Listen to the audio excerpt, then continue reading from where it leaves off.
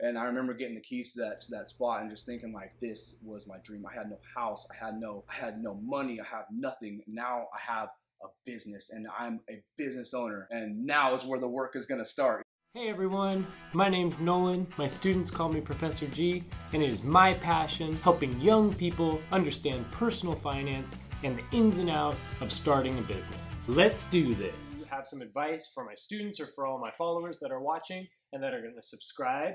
Yeah, subscribe. Smash that button, that thing. Do the thing. The like button. Yeah, the like button. There you go.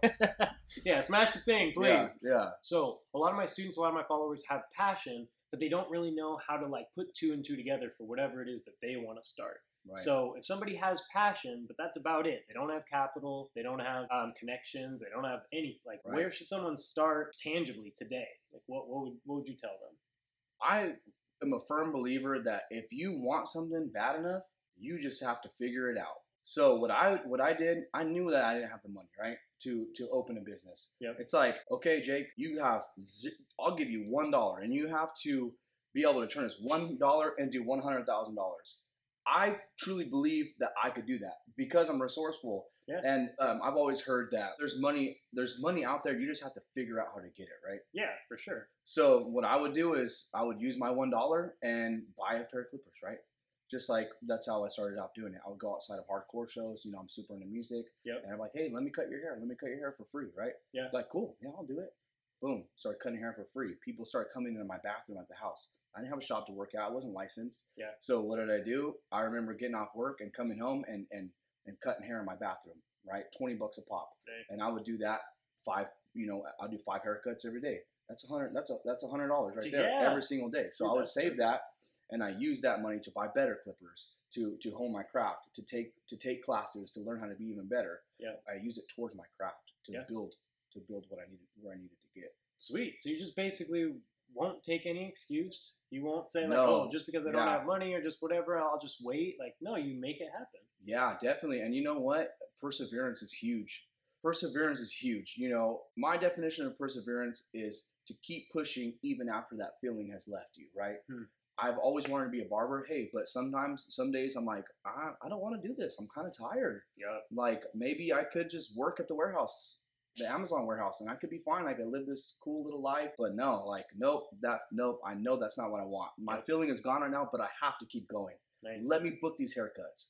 So more than money, it's your perseverance that's going to get you through, and your passion. And you always have to come back to your reason why. Why am I doing this? Because I want to be happy. Because I want to prove to myself and prove to my family. You know, maybe some of you guys out there, your family is telling you, you can't be a business owner. What are you talking about, Ashley? Like, you can't even keep your room clean. Or we're in foster homes. Now you want to be a business owner? Like, you can't do that. You know what?Use that fuel. Sure. Use that fuel. Forget the money. Forget turning $1 into $100,000. Use your passion. Use your fuel. Use everything people told you can't do. Use that to fuel you. Forget the money. The money will come.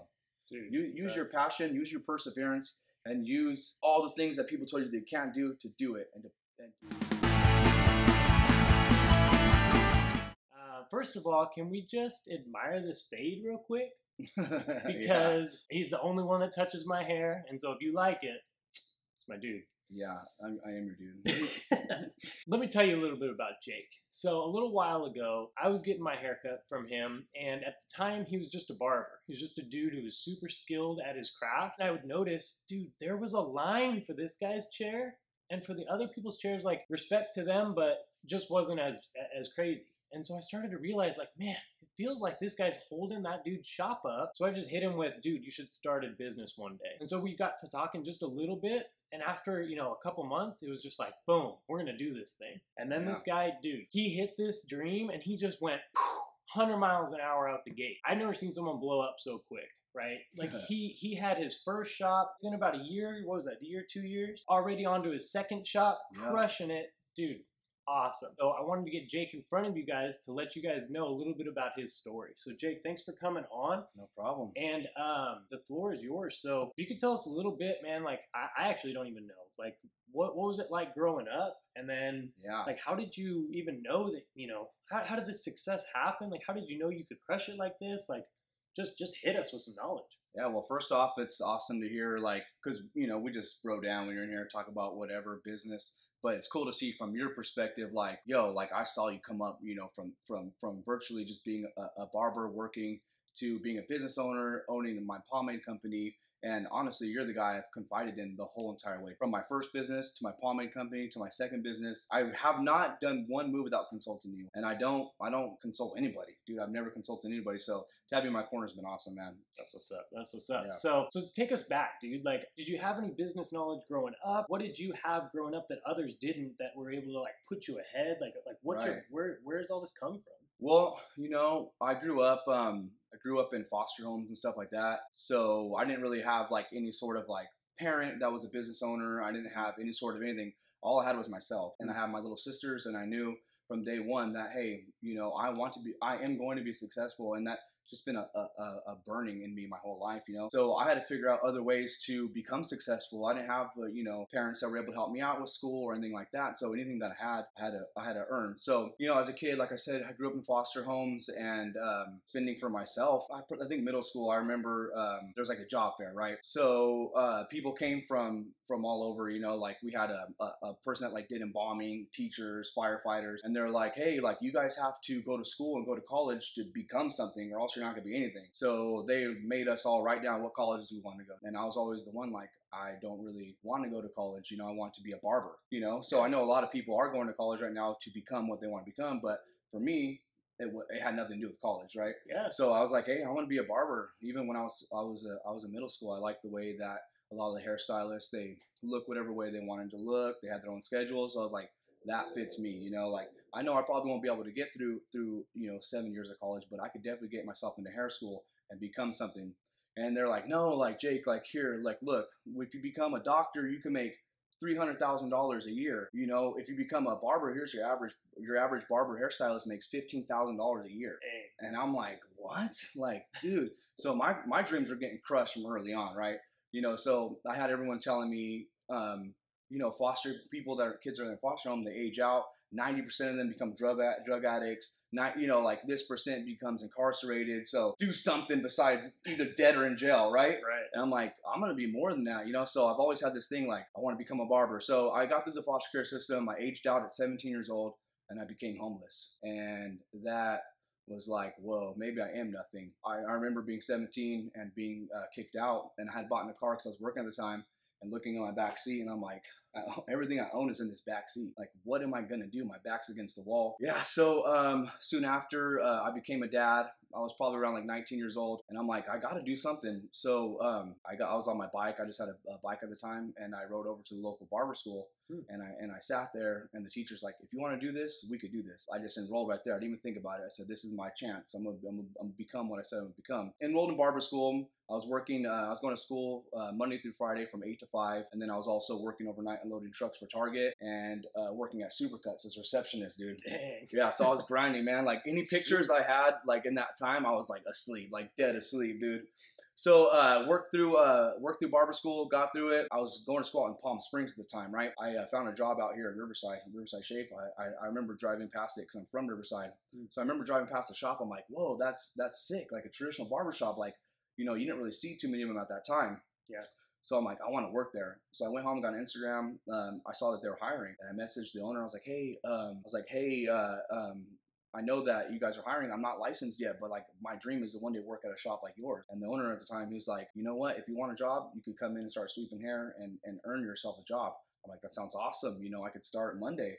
So I was just finishing up barber school at that time. Do you want me to? So I was just finishing up barber school at the time. So I would drive, dude, from Indio, which is like an hour and 45 minutes away, to Riverside and just sweep and clean toilets and answer phones for free, you know? I didn't have money at all, dude, because I wasn't making any money. So what I would have to do is I would sleep in the back of the shop. What? Yeah, so yeah, dude, it was crazy. So the owner, he didn't really trust anybody to have a key to his business, you know? He would, at 6 o'clock, they would be done, and he'd be like, all right, man, like, if you want to stay here, you can stay here, but I got to lock you in. No. So he would lock the door, and I'll be just sitting there, like, studying for my barber test or doing whatever, and then I'll probably knock out around, like, 8 o'clock in the back. And there's like a lot of homeless people out in the back of the shop. Oh. So I would sleep with a screwdriver because they'd always be trying to get in the door and stuff like that. So I would be in the back of the barbershop sleeping, dude. Like, I don't got gas money to get home, but this is my dream. So I'm sleeping. I'll wake up in the morning, brush my teeth. You know, everyone starts coming in. I'm sweeping, doing my thing. Then I started cutting hair. So he's like, you can cut hair, but it has to be free haircuts. You can cut your friends and family, or walk-ins come in. It's free, and the shop keeps all the money. You can't make money yet, you know, as a barber. But what was cool, at the time I was paying my dues. I was like, whatever, I just want to cut hair. Like, let's do it.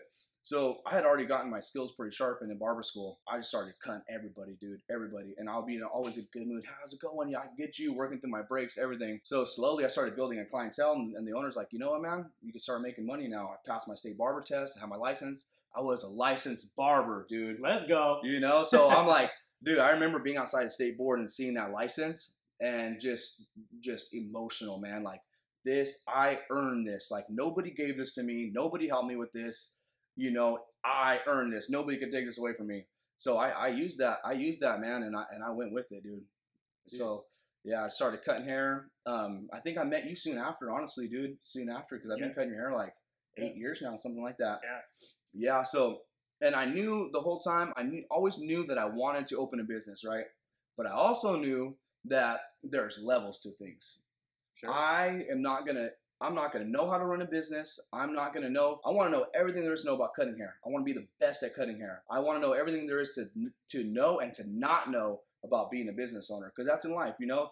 I never knew how to be a dad, but I knew how to not be a dad, right? Sure. So I'm learning everything. I'm watching my business owner. I'm picking up things that I like. I'm also watching the things that I don't like. Good, about what he's doing. Nice. So I'm learning, and you know, over the years, my clients, just like you, start telling me, Jake, you need to be doing your own thing, man. You need to be doing your own thing. And the whole time, I'm not really one to talk about what I'm gonna do.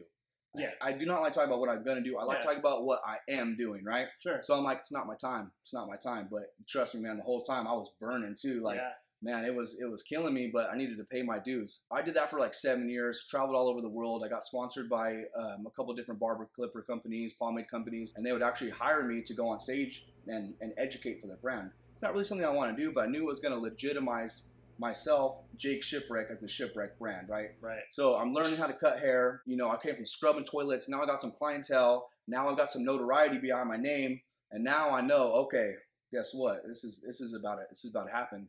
So what did I do? I'm like, Nolan, you're the smartest dude I know when it comes to business. How do I lease a place? So you gave me those pointers, man, about negotiating my lease. So what I did was I got some lease agreements. I sent it over to Nolan. I'm like, hey, how do these look? He's like, they look awful. This is what we should do. Like, and played hardball. You know, he taught me how to play hardball and got me an amazing deal on my first lease, on my first barbershop, and everything started to just fall into place, man. And I remember getting the keys to that spot and just thinking, like, this was my dream. I had no house, I had no money, I have nothing. Now I have a business, and I'm a business owner, and now is where the work is gonna start, you know? From the outside in, looking at this guy, you'd say, okay, cool. Yeah, I mean, of course he's gonna be successful. Dude's got like almost 100,000 followers on Instagram or TikTok or these things, so he's got a huge platform. Dude looks the part. Dude's got 2 shops, and he's got a bunch of barbers that want to cut just like him because he's at the top of his game. So yeah, if I had all those, I'd be successful too. But if you listen to everything he just said, he put in work when nothing was promised. You had to bet on yourself, and you did that. And because you scraped from the bottom to where you're at now you do get to live in it. And that's awesome. Yeah, it's pretty surreal feeling, man, for sure. I mean, there's nothing that I could do in a day to be a good barber, a good business owner. It's what you do every single day that adds up. Nice. Right? So it's not, you can't take Nolan's class and be a great business owner, but this is going to be a fundamental step to becoming the best business owner. And just by you taking initiative and being in this class and caring, you got to give a crap, dude, for real. You got to care, put in the work and time, and once you are good at what you do, then you can rule the world. Dude, your customers can tell if you care. Yeah. And that's why they come back, dude. Like, you could even be the best at your craft, but if you're a crappy person to be around, like, nobody, I don't care if I get a good haircut, but I don't like the person. I'd rather go and get a mediocre haircut, but like the person. No, a thousand times over. I agree completely with that. I couldn't agree more. You want to feel like you're supporting somebody that you like and somebody that cares about what they're doing. Yep. I get people all the time like, how long have you been doing this? I'm like, so like 10 years, man, and I still love it. And they're like, yeah, I can tell. Like, my barbers are happy. I'm happy. A lot of people are scraping for employees right now. People don't want to work. Right. and what's going on in the world, I feel like a lot of people are using it as an excuse to maybe close their businesses down. Like, oh, I couldn't survive the pandemic, or I couldn't survive this. Yep. But really, the only person that you have to blame is yourself. Yep. Straight up. Straight up, man. Dude, well, I'm proud of you. I think that you're doing a good job, and I'm super excited for what's coming up next. Thanks so much. Thank you.